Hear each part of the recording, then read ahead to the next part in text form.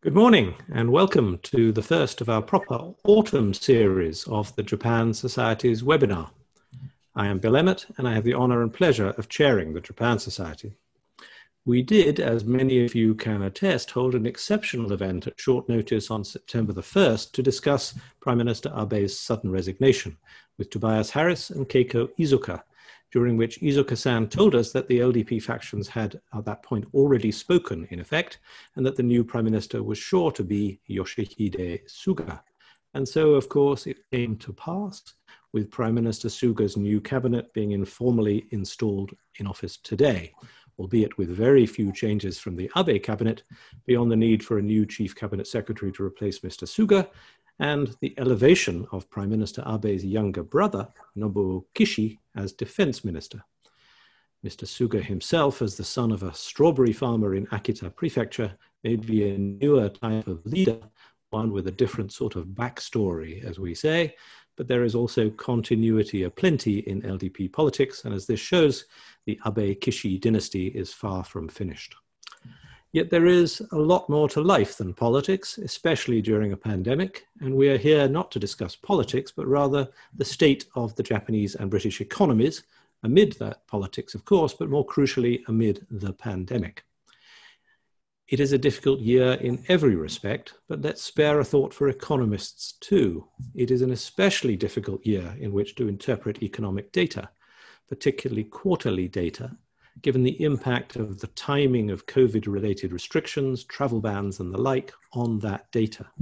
So we've seen a lot of dramatic numbers of 20% plus declines in GDP or sudden dramatic rebounds, but they are not very meaningful because so much depends on tiny differences in timing.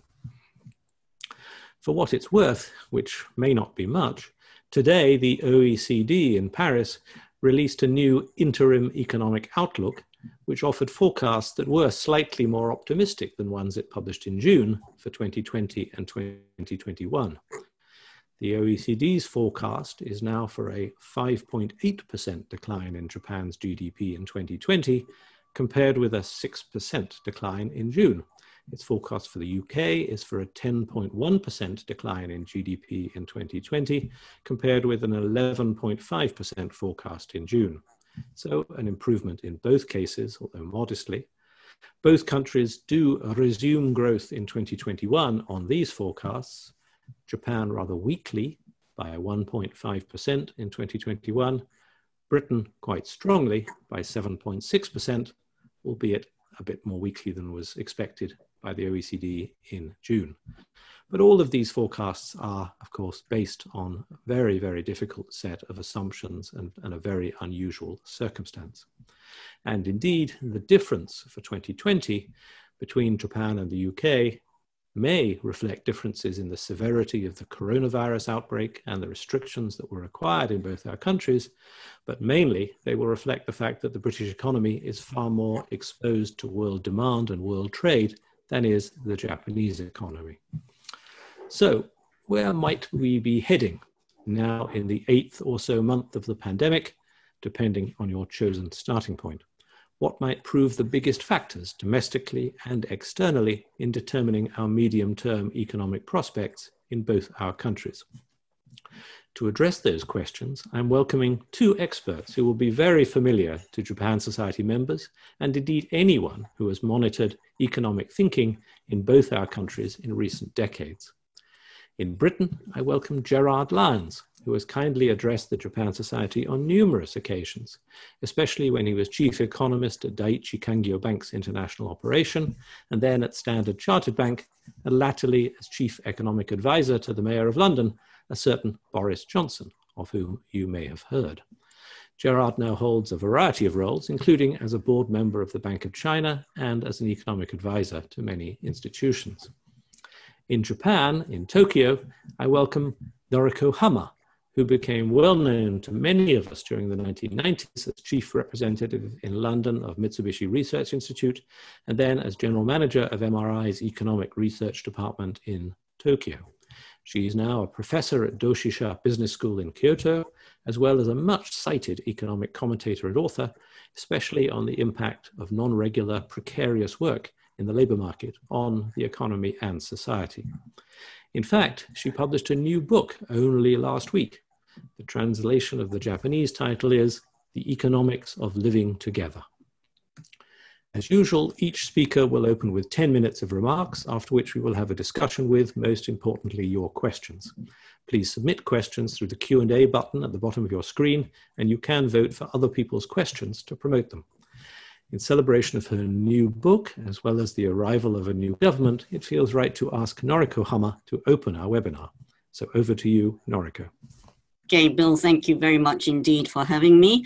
And I must say, I was delighted to find the names of my very good friends in your list of participants. So that's very exciting for me too, and thank you for that as well. Okay, so we now have a new Prime Minister. And how is he going to deal with the very many difficulties that the Japanese economy has? Perhaps I should begin by saying that I took to calling Abenomics Ahonomics, Aho meaning stupid, silly, bonkers in the Japanese language.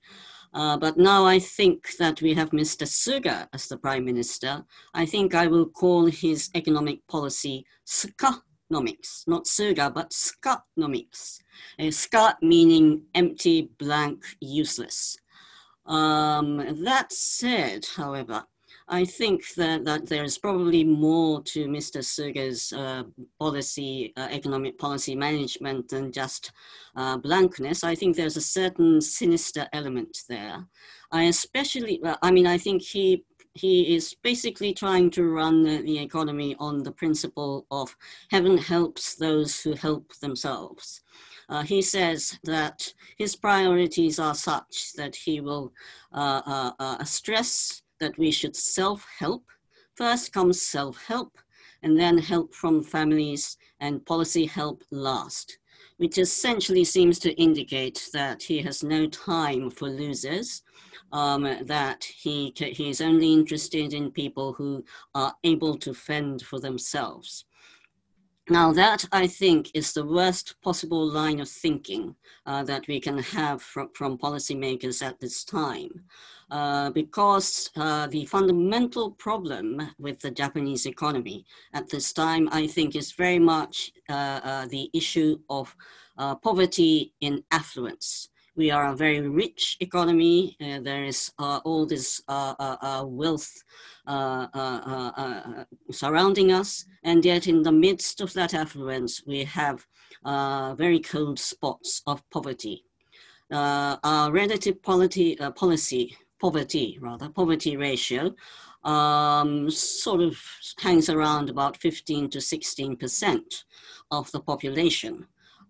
Which is ridiculous for a nation as wealthy as this.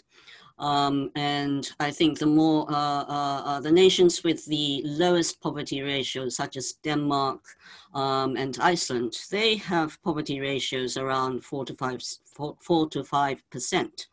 And Japan's figures are almost 3 times that level, which does not make sense at all.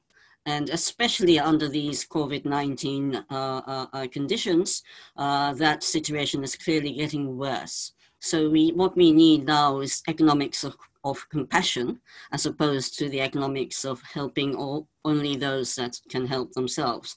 So I think it is a very sad and serious situation we have at this point in time. At this very point in time when we need the economics of compassion, we have this person who is emphasizing self-help.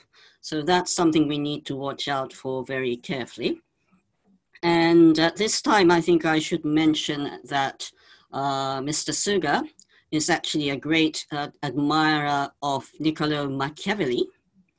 And he has actually written in one of his books that he will go forth with Machiavelli's words in his heart. So that's quite a thing to say. As we all know, Machiavelli has said some very unpleasant things and rather frightening things. I think at one time that he said that if one is building a nation and putting together its laws, one has to assume that all men are wicked, and that left to their own devices, they will do as their evil hearts dictate to them.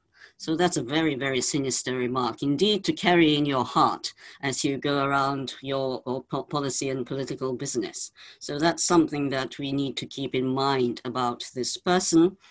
Machiavelli also said that a prince has to be a fox in order to avoid traps, and to be a lion in order to frighten off the wolves. Well, Mr. Suga certainly doesn't look like a lion, but he certainly has a very foxy feel to him. He seems to have the cunning of a fox and the slipperiness of an eel, and the way he has responded to media questioning and so forth. So I think it's very unfortunate for Japan to be confronting this political situation at this time. The economy, the figures you cited, Bill, of 5.8% negative growth this year, I think looks to me pretty optimistic. Although we did not have the severe and formal lockdowns that you had in Europe, in Japan, I think people became very, very frightened, very cautious, very nervous about the outlook. So for all the encouragement that, strangely enough, the government is now putting forth, saying you go and travel, people are very cautious about moving about. So I think that we will have a much harsher negative figure than the OECD seems to assume. So the difficulties continue. And I think the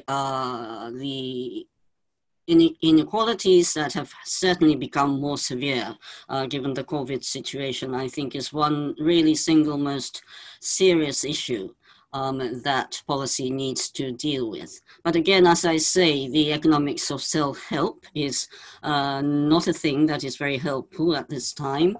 And I think there has been very little concern, very little care about where people are hurting, in what way. There was very little care for sorting out the individual problems that people and small businesses were facing as we went into COVID and we lived through them. It's all being about throwing money, large amounts of money at problems in a very, very undifferentiated ways, if you like to put it that way. I think not enough concern has been put towards people who were in really great difficulties. It's all been about how policy can gain points, how policy can manage not to lose points when Ahonomics was in action. I think that the Suga approach is going to be very much the same. And if so, if anything, I think a lot more worse, if such a thing is possible, rather than Ahonomics, because in a sense, Mr. Abe was a very easy person to read. And we knew what he was about. The kind of conspiracies that he was trying to get to were very, very, very transparent indeed. But as an admirer of Machiavelli, of course, Mr. Suga comes across as a much more manipulative, conspiratorial person. So that indicates that he will hide his ambitions, he will hide his intentions much more cleverly than Mr. Abe did.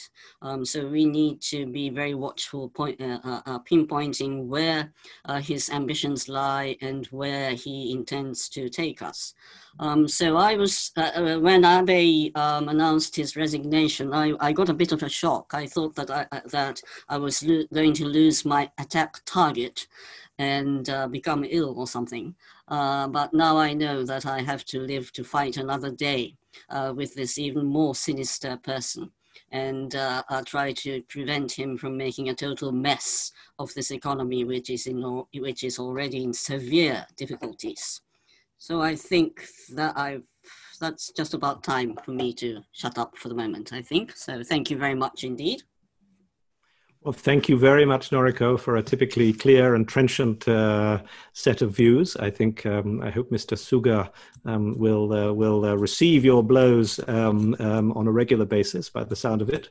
It's particularly interesting to think of the parallel with the prince, with Machiavelli, and what would happen if the consigliere, if the advisor becomes the prince, and that's really what you're analyzing. I also agree very quickly about the inequality issue, as I said in a letter to the FT actually the last week or the week before.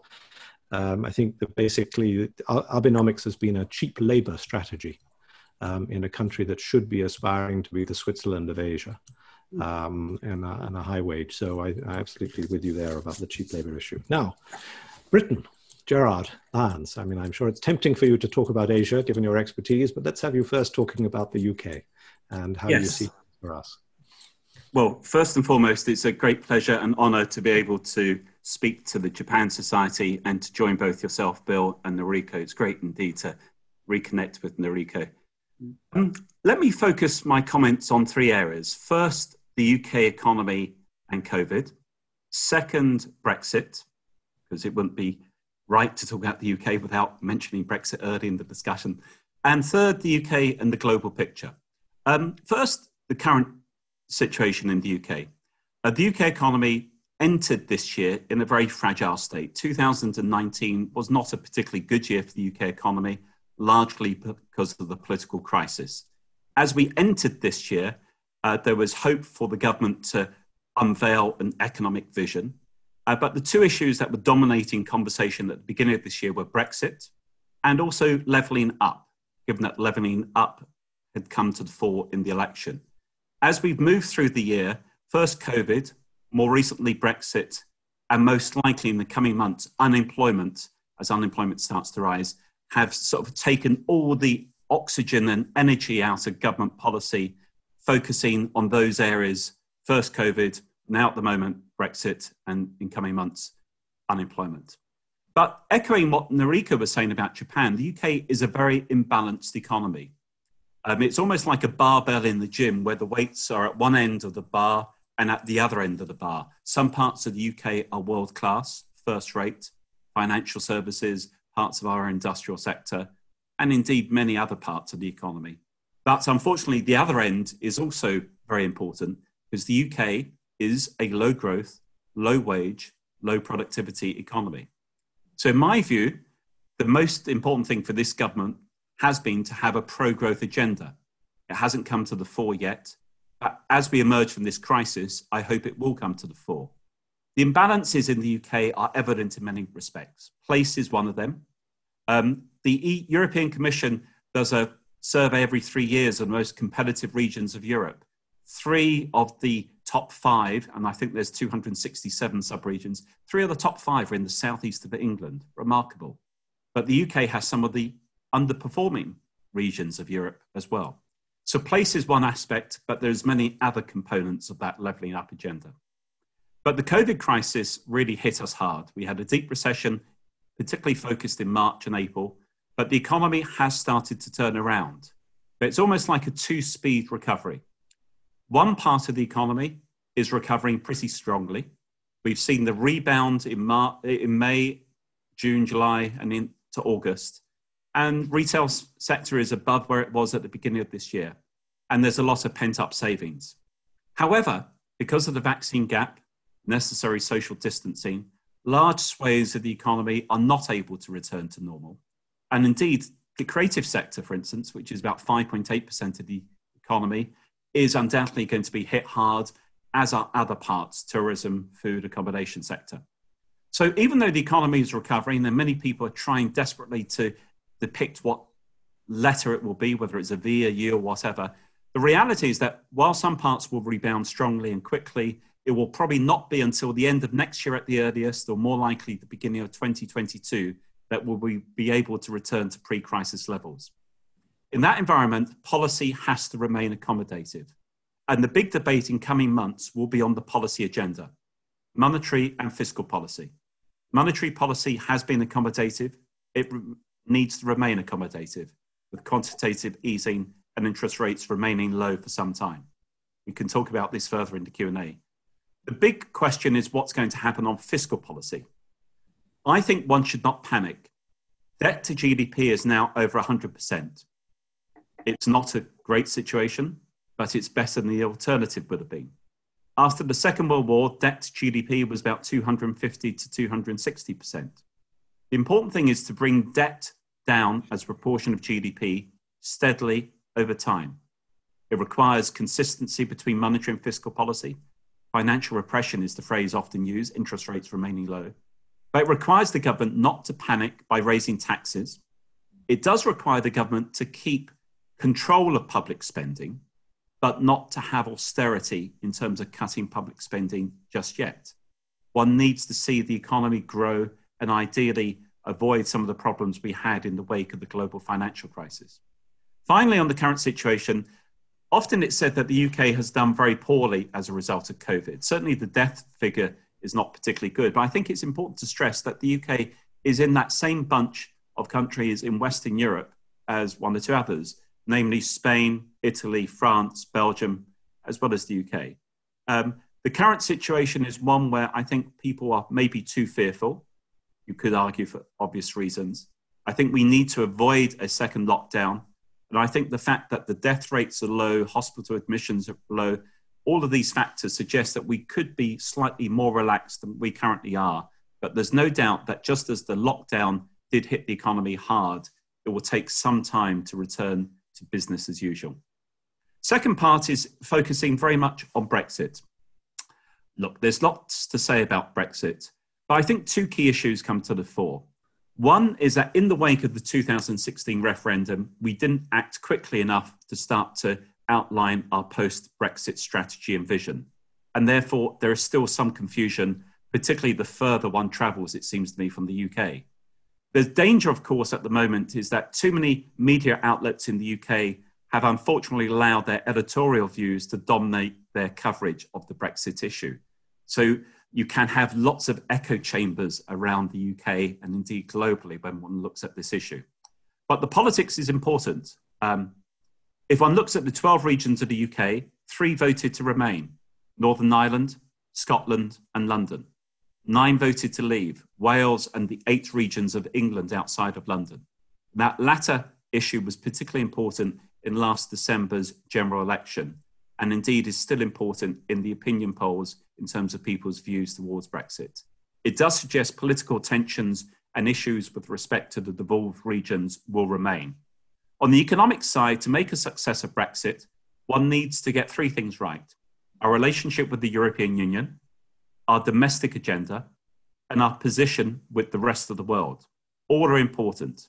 What we've seen as we've moved through this year in the sort of, how could one describe the negotiations? Let's just take a deep sigh. But the negotiations have shown that the government is determined for our relationship with the EU not to tie our hands on our domestic policy or on our position with the rest of the world. Hence the focus on being outside the single market and outside the customs union. The deal with Japan signed last week is very encouraging, but one should stress that one needs to have a deal with the EU to allow that deal with Japan really to kick into place. The final point to say about Brexit, I think, is events in the last week. Clearly, it's not right in my mind for any country to break an international treaty. I think Brandon Lewis, the government minister, was right to say what he did in the House of Commons. One naturally has to tell the truth when one speaks in that chamber, or indeed anywhere. And if the UK felt it was breaking the treaty, it clearly had to say so. Although we've seen a lot of nuanced comments since suggesting that the EU too might be breaking the treaty. Whether this is all a negotiating strategy or not remains to be seen. But I think it's important that in doing the deal with the EU, one also positions the UK well globally. And I think the next few weeks will suggest that politics will come more and more to the fore. And I think it makes sense to expect a deal to be agreed before the end of the year, although it's not inevitable now in the light of the most recent developments. Third and finally, the global picture in the UK. Everyone is talking about what will change as a result of this crisis, but also I think it's very important to stress that some things will not change.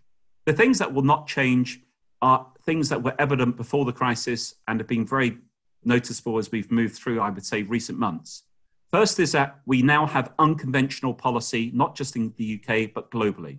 Unconventional monetary policy and unconventional fiscal policy with public debt levels at a global high. That raises all sorts of questions. The fourth industrial revolution, artificial intelligence, and the whole drive of the data and digital revolution was very evident before the crisis. If anything, it's become more evident as we move through the crisis. And I would say the growth of the Indo-Pacific region, from India in the west to America in the east, including naturally China and Japan, is the dominant growth region of the world. And Britain, like the rest of Western Europe, needs to really ask itself how it positions itself in this changing global growth dynamic. But the three things finally that I think that will change as a result of this crisis are what I call the three Gs: grassroots, green, and geopolitics. Grassroots is not a reverse of globalization, but a greater focus on things being done locally if possible. Green, the green agenda, already important, has been given a greater lease of life. The UK is aiming, as we know, for carbon neutral by 2050. And the last G, I think, is particularly important given the politics in Japan, as well as one could say globally, the geopolitical tensions, the emergence of the G2, and how we all position ourselves.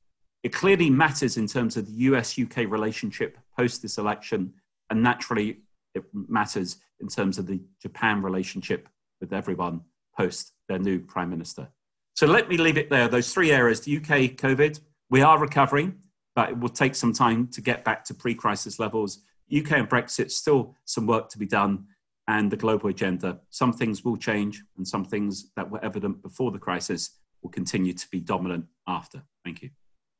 Thank you very much, Gerard. That was all very, very clear and comprehensive. I'm particularly glad from the specific point of view of the Japan Society you emphasized the status of the EU, the UK-Japan trade deal, which is very important to stress that while it's agreed in principle, it can't go ahead until we have a relationship with the EU within which it can be rooted. And I think that's a very important point for the future. And I'm glad of your sense of optimism that on balance, at least, the politics will produce an outcome.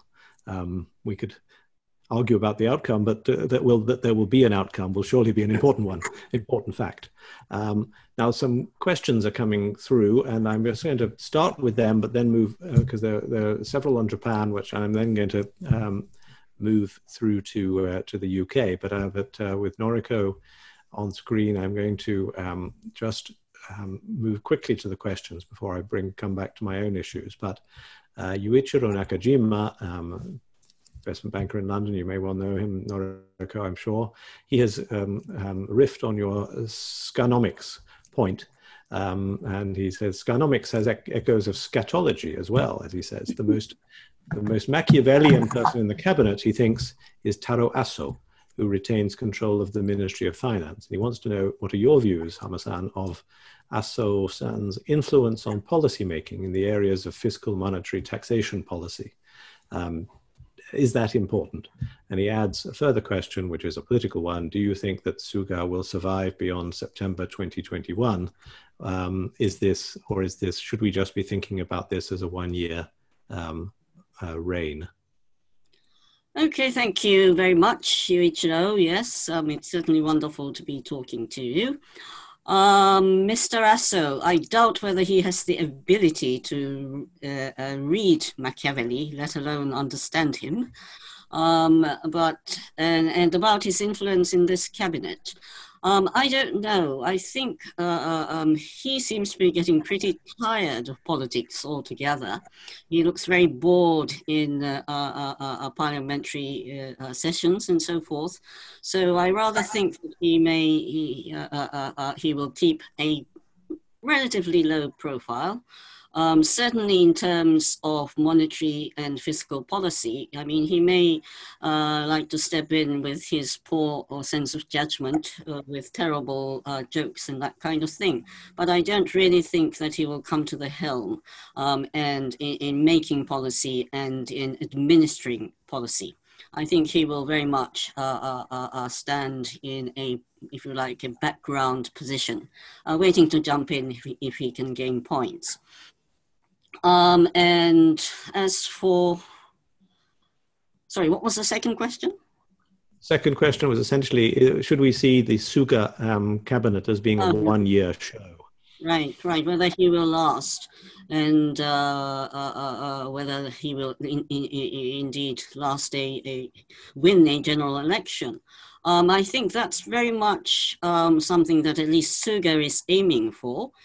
He seems quite determined to remain in power for a durable period of time. He does not see himself as a caretaker prime minister. That I think he has made very clear. So I think he will try very, very hard to make an impression of being seen to be doing something. And really very much, again, try to gain as many points as possible. And being the kind of manipulative person that he is, he may actually succeed in doing that. We have to watch out very carefully about the way in which he puts his act together. So he may actually quite surprise on the, well, downside side insofar as we are concerned. But yes, that's something to be watching very carefully for. So Gerard, let me ask you your views on Japan. I mean, you were particularly good at judging like the lost decade and the impact of the financial crisis in the 90s and 2000s. Now we've had a very accommodative monetary policy under Abenomics, but there has been a difficulty in getting wages to rise and a continuous weakness of demand, even if it's been more stable in recent years. What's your take on the Abe inheritance? And I would probably be more positive about Abe than Noriko. If I look at the labour market situation in Japan, that has been a positive in the last few years in terms of total employment, more women in work, and that is a welcome development. The Japanese situation also highlights how unconventional monetary and fiscal policy can be pushed. And I think that has lessons for Western economies. But I think if one thinks of it, the three arrows of Abe almost could mirror what the three arrows of Boris Johnson should be. One is monetary policy and financial stability and the important role that the central bank plays. Central bank effectively is not as independent as many people would let you believe. And that's true in more and more countries now. Fiscal policy, very unconventional, and how one actually addresses that whole debt picture. But the third arrow has been particularly important, the whole supply side agenda.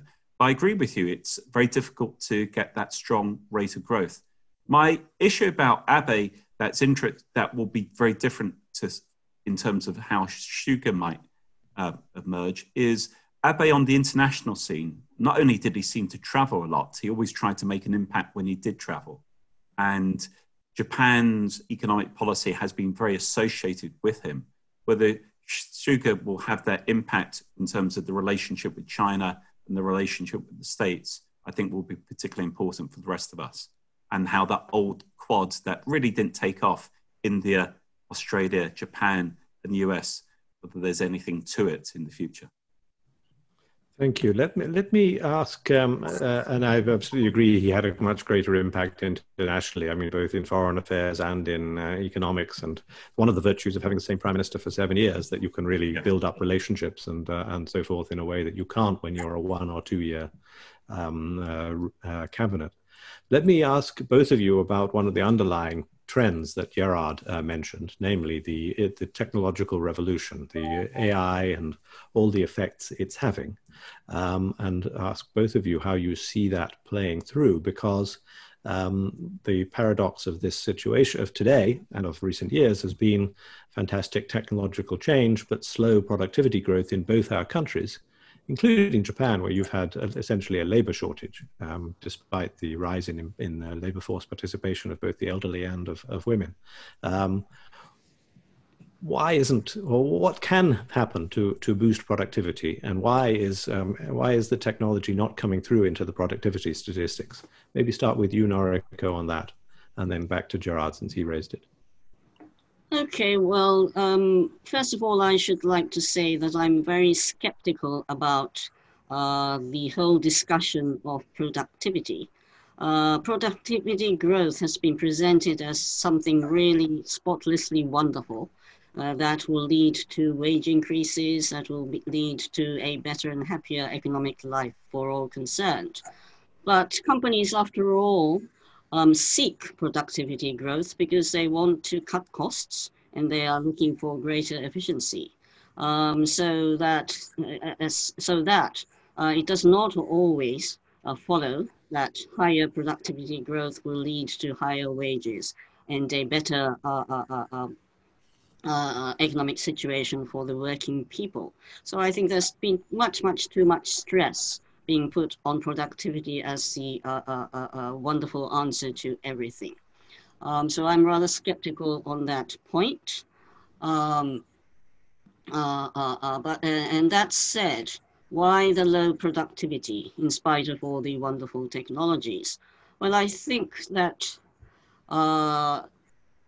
actually it's a psychological thing on the part of the people. People are frightened to thrust out, if you will, embrace new technologies. I think the caution and the what I would put as the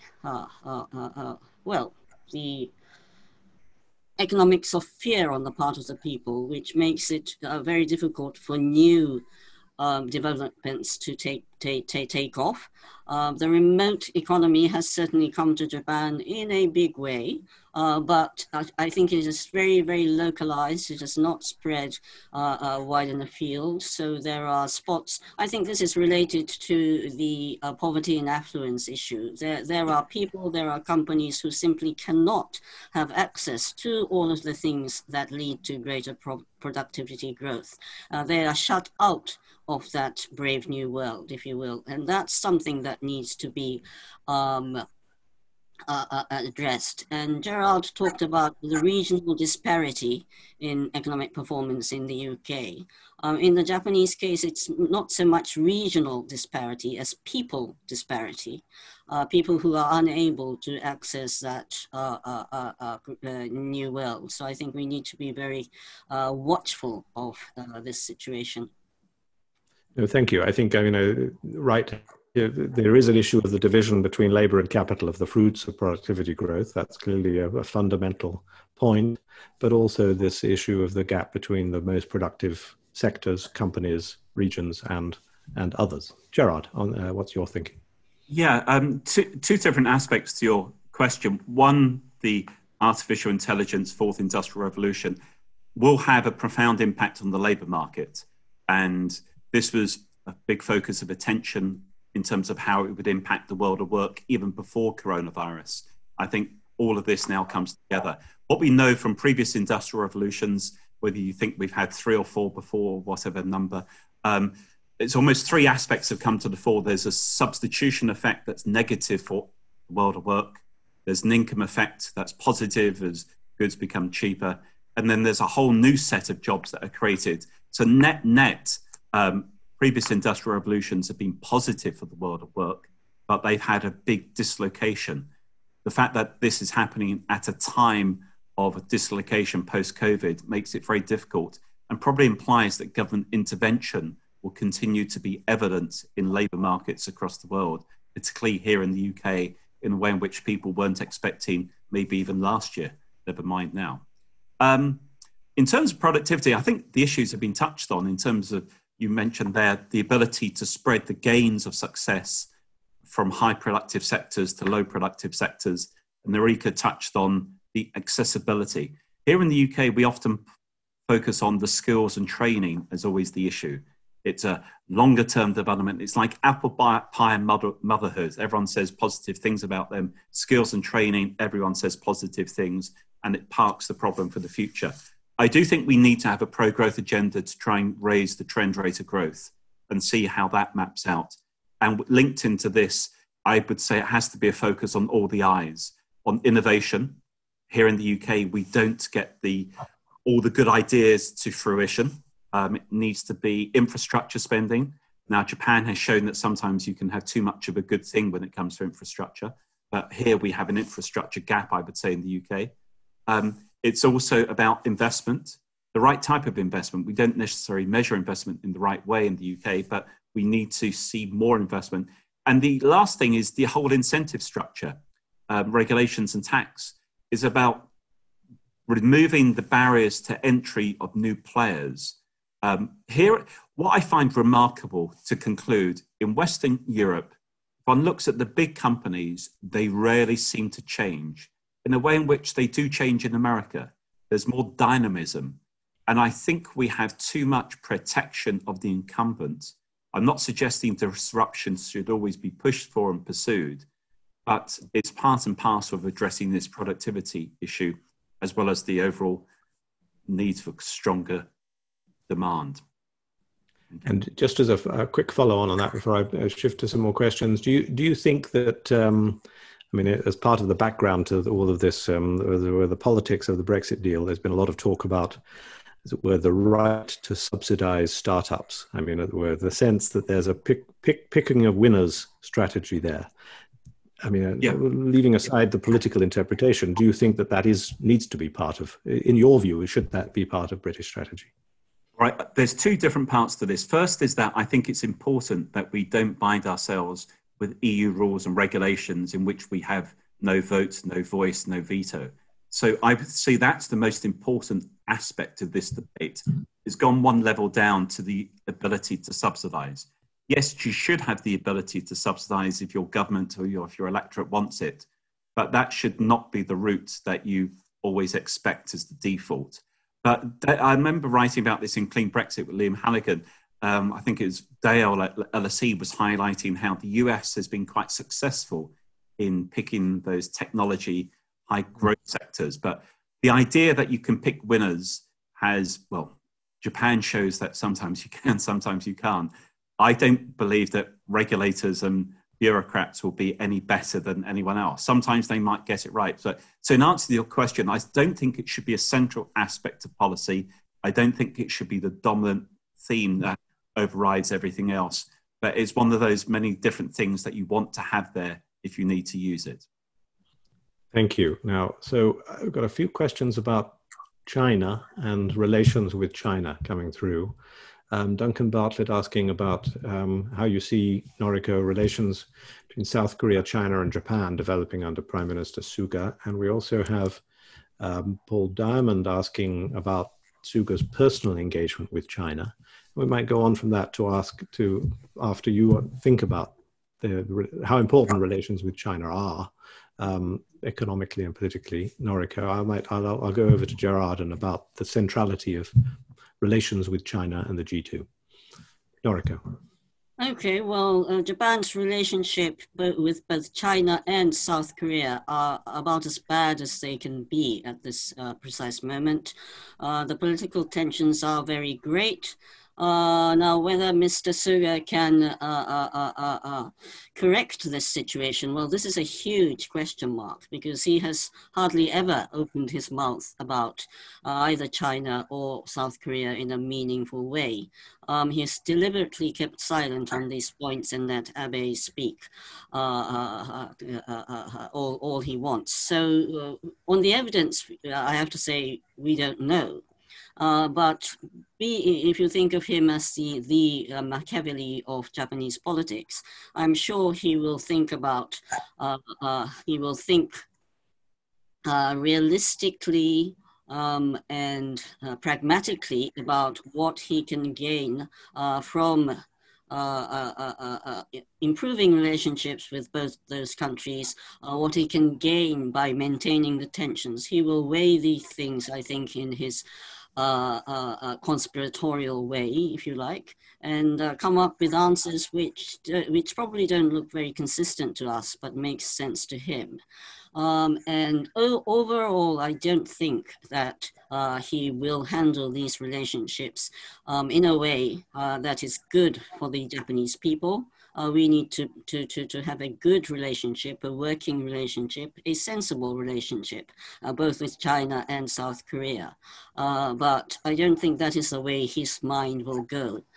He will calculate whether it is good for him politically to go in the way of improvement and to go in the way of more confrontation. So I think it's going to be a very confusing development altogether from the point of view of the Japanese people, which again I think is a very unfortunate thing for us altogether. Now, Gerard, I mean, for Japan, obviously, China is a much more is a very significant trading partner the biggest single trading partner as a neighbor. Much less important for Britain. I mean, it's a more distant trader. But how do you see the China issue in economic policy terms? I mean, Huawei, US-China trade war, and all of the related issues that have. Yeah, well, obviously very important. I found it interesting reading about Mr. Tsuruoka last week. That one of the things was that he apparently styled himself on Hideyoshi, the warlord man from the 1500s, who I think invaded China and Korea. Hopefully that's doesn't augur or suggest anything for the future. I think it's important, whether it's Japan or the UK, that you get on well with your neighbors, obviously. But in terms of the China issue, look, China's economic and political rise has been remarkable. China is now the second biggest economy. From a UK perspective, and I've written about this recently because the issue has become more important here in the UK in the wake of the whole technology saga. I think the UK politicians need to, in my mind, outline the strategic and non-strategic areas so that businesses and finance and banks can see where the political red lines are. That strategic relationship still needs to be a sensible one, but defense, security, intelligence are those issues within that. But the non-strategic areas then are areas where business can naturally involve themselves with not just China, but other countries across the globe. I think we have to be grown up about this. China's rise has been peaceful. China's influence is very much more regional within Asia. But clearly the Belt Road Initiative sees China expanding further globally. And the UK itself can position itself to work with China in terms of the Belt Road. But of course, human rights, the rule of law, these are vital issues. It can't just be a relationship based solely on economics. But I think China and the US naturally are the two dominant economies. And I think more and more of the focus will be on the G2. In the wake of the global financial crisis, we moved from a G7 to a G20. I tend to think it's more back to a G2.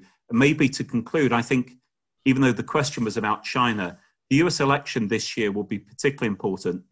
And it reminds me of 1972 and 1992 in some respects. 72 when Nixon tied up himself, built up the relationship with China. That had a profound impact for Western Europe, which wasn't expecting that. And after in the early 90s, the fall of the Soviet Union and how the Americans then pivoted themselves. So Western Europe clearly is an important part of this equation, and how the UK positions itself globally as well as with the rest of the Western Europe is vitally important as well within this. Thank you. Now, we've got some questions. I'll go specifically to a question about travel and tourism that Martin Barrow has put in. Clearly, this is very important for both our economies. At the moment, international tourism essentially absolutely zero or more or less zero in Japan, but a bit above zero in the UK, but not very high. Martin says he would welcome inputs on how recovery in travel and tourism in both countries can occur, and is there potential for teamwork and collaboration between the both? How quickly do you think international tourism will recover, and what is the economic salience of it? Noriko, how do you, I mean, this also relates to the China question to some degree, since many of the tourists are Chinese. When is this going to come back, and how important does it become for the Japanese economy? Well, when is it going to come back? Not anytime soon is the clear answer. Yes, very many of our inbound travelers were Chinese. That sort of more or less totally dried up at this point in time, and I don't see how that can really come back in any meaningful way. Japanese people are not traveling outside of Japan. Well, they're not traveling within Japan either, being very keeping themselves to themselves very still. So I don't really think the revival is going to happen in any meaningful way anytime soon. And of course, this is devastating the tourism industry. I mean, it's amazing to think that we were talking about over-tourism until the COVID situation hit us. Now we have no tourism whatsoever. But I suppose in a sense that this is a time when we ought to sit back and think about how tourism should conduct itself in our world, in our globalized world, without creating this over-tourism situation. Gerard was talking about green as an important aspect of how we should how we should focus our attention in these circumstances. I think given the over-tourism was really destroying the green element of planet Earth, if you like. So a little bit of a slowdown might be something that, if we can get it under control, a little bit of a slowdown might actually be the start of something new. We ought, I think, to be thinking along those lines, as well as thinking about how we should revive the whole sort of bullet speed traveling that everybody was going in for. So, Gerard, what's your thought on this? I mean, I'll put in my prejudice. I'm much keener on coal-fired power plants being abolished than me not traveling as much. But that's my selfish global jet setter point of view. Yeah. Well, I think there are pull and push factors in this. The push factor, the fact that will make people want to travel, is how they individually feel about the virus and their own safety. So there's a global response to that. Maybe we're past the worst of this epidemic already, but I think it's only when we have a vaccine that people might generally feel that they can start to travel. But what we can do in the UK, or indeed any country, is more on the pull side, make themselves both safe and attractive to visit, and also remove rules and regulations that inhibit, but as part of rules and regulations, make people feel that it is safe in terms of whatever needs to be done. I think this virus has been very interesting, or the whole crisis, in many different respects. Key workers has been a key phrase in the UK.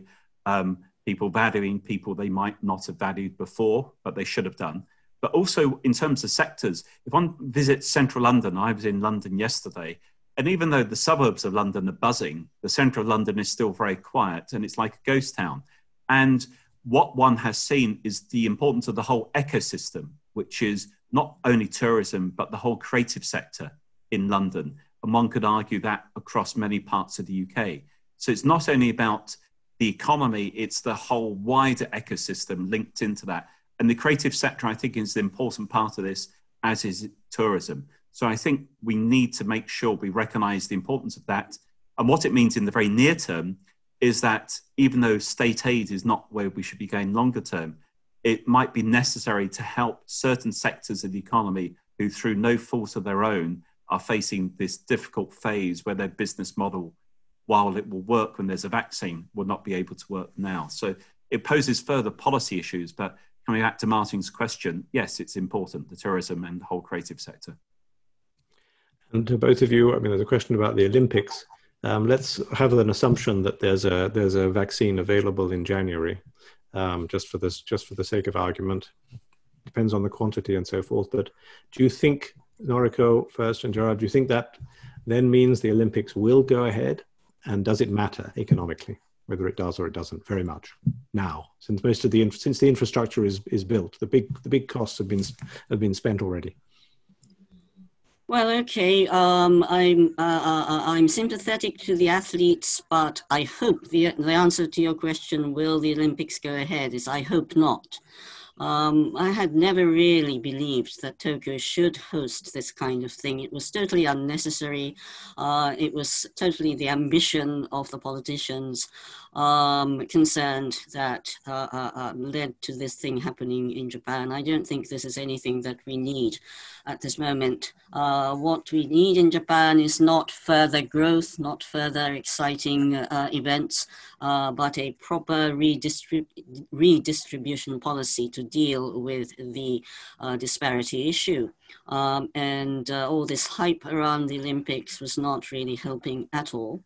So big events are not things that we need in Japan at this moment. So hopefully they will not go ahead. But the outlook, I think, is very finely balanced indeed. However, I mean, realistically thinking, I don't really see how they can go ahead. Even the athletes who are looking forward to them must surely be frightened about the negative outcomes. So I think that even though it's sort of technically finely balanced, I very much doubt whether they will go forward. Gerard, what's your thought? Well, I'd like to think they would go ahead. Whether they go ahead with just the athletes or with any spectators there is a sort of secondary issue. But what I feel is that so many governments across the world now are being judged largely on the death issue linked to COVID. And therefore, that's become so dominant in policy thinking. Whereas if we actually look at what's happening at the moment, because testing is showing more people with this virus in many countries, that's making governments fear that there might be the so-called second wave, when there are many epidemiologists who suggest that that will not be the case. But if you're thinking of a cohort that will be safe, surely it's athletes, they're fit, they're quite young by and large. But I think it would be good but overall, who knows? Let's wait and see. But it's interesting to hear Noriko's comments from a Japanese perspective. But as you think globally, if there's to be a sure sign of things returning to normal next summer, it would be the Olympics taking place, and the Olympics taking place without any problems. And in that respect, that would be good, I would argue, indirectly for confidence globally. So, yes, I'd like to see them go ahead, but I respect other people's views on this. And another question, so here from a Japanese question about Mr. Suga. Marlene Robinson asks, will Japanese policy regarding immigration, particularly workforce immigration, change not only under Suga, but if possible to conjecture in the future? Which is to say, do you think that as it were, the Abe policy of this sort of, Gastarbeiter style immigration is, as it were, set for the medium term, or is this still under debate? Well, I think that if my understanding is correct, Suga was in fact quite keen on immigration Gastarbeiter style. He actually was very much instrumental in changing the laws concerning immigration so that we could have more workers come into Japan under a more flexible regime. So here again, I think in a pragmatic way, I think he sees a good rationale for opening up Japan more to the rest of the world and its people. But again, I think it's very much in practical terms, and he's not very much interested in the ideals behind a more open country, I don't think. But I'm sure he will think of ways of bringing more people in if that seems to him to be effective. In getting back growth and creating a larger and stronger economy. Thank you. Now I'm going to finish with slightly a combination of two questions because they nicely round things off. Martin Hatfield, Deputy Chair of the Japan Society, has asked, given what we know of both governments' economic policies and the different but related challenges they face, who will turn out to have performed better in, say, 2 years' time? And I'm going to add to that question, Yumio Yamamoto has asked, will business people in the UK want to travel to Japan or elsewhere, or will you prefer with Zoom? And that, in a way, do you think, does Noriko, which country will do best and which country will travel again rather than using Zoom? And I'll ask the same question of Gerard, which is going to, actually I'll start with Gerard perhaps and then finish with Noriko. Gerard, which do you think will turn out to have performed better in 2 years' time, and who will be traveling more, British or Japanese executives? Well, I think, obviously, who knows who will perform better in 2 years' time. I think it's important that the UK maybe learn some lessons from Japan about the need to recognise that some of the problems that you face may take considerable time to overcome. So it's about managing expectations. also from Japan, it's about learning the need to have unconventional policies and persisting with them if required. But also, I think, even though Abe can be criticized as well as congratulated in some respects, as we've heard so far, I do think the sort of three-arrow approach is a sort of necessary one in the UK, as I touched on earlier: monetary policy, financial policy, fiscal policy, and the whole supply side agenda. So if the UK does actually start to articulate a clear economic vision, then I think it will actually start to do well within the next 2 years. So in answer to your question, who knows, but let's hope it's both of them tying for first spot. In terms of who will travel more, after we had the SARS crisis in 2003 or 4, I was at Standard Chartered. At that time, people were predicting that things would never return to normal. Now, SARS is nothing like COVID. But what was remarkable, if you look back now, was how quickly things did start to return to normal. So 18 months after, it was back to where we were. Now, I'm not suggesting this will be the case now, but we might be pleasantly surprised that things will start to pick up, although undoubtedly there will be more of the virtual aspect than the physical traveling as well. But international connectivity, I think, however it takes place, will be important. Thank you. Last word before we close, Noriko. Okay, it all very much depends on who is in power within those 2 years. If we get a change of government in Japan, I think there is hope for a sweeping change in the approach to economic management, which may improve things. If we don't, I think we are in for a very dodgy time. And the same goes for the UK, I think. If this present lot stay in power, who knows what will happen. And as for travel, again, I think it's whether we are talking about company executives or just people, I think that makes a difference. The Japanese executives are very, what's the word I'm thinking of? Very uncourageous people, if you like. So once now that they have got a feel for not having to travel, but get on with business, I think they will stick to Zoom. Interesting. Well, thank you both very much. That's a very interesting finishing point. I thank you both, Gerard Lyons, Noriko Hama, for your very clear, very provocative, very thought-provoking views on these two economies. We will monitor what happens. As Gerard said, who knows, because there are so many factors that can affect things, but I think that's given us a great basis for thinking about the autumn and the recovery from COVID.